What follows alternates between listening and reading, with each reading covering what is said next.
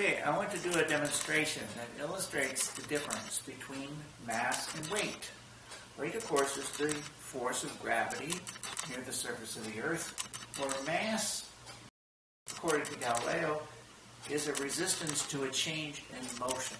We can also think of mass as a quantity of matter, how much stuff we have. But it's different than weight. So right now I have this hunk of steel here. It has a mass of 500 grams, so it weighs a little more than 1 pound. I have it hanging from a string, and then I have a string hanging below here on this hook. So the upper string now has a tension in it, and that tension supports the weight of this hunk of steel. So that tension is equal to this weight.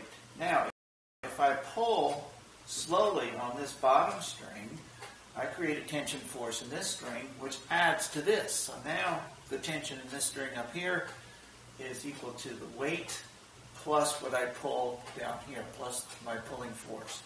I'm going to gradually pull harder and harder until the string fails. And let's see where it breaks.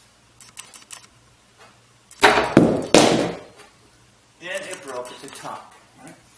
Which we could have expected because the bottom string is just the tension force in the bottom string is just what I pull, while the tension force in the top string is the weight plus the force, my pulling force.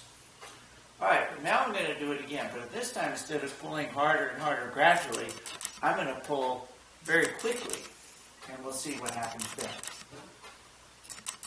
So same kind of string, holding it up at the top. I put the string down here, and now I'm going to pull very fast instead of very slowly. And now look what happened. The bottom string broke. Why does the bottom string break? Well, because of the inertia, its mass, that has a great resistance to a change in its motion.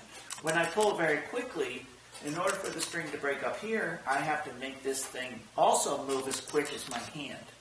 But because it has a resistance to a change in motion, it doesn't want to do that. And so when I pull very fast, it breaks at the bottom. When I pull slowly, it breaks at the top. So when I pull slowly, it illustrates the weight. And when I pull very quickly, it illustrates its mass, or resistance to a change in motion.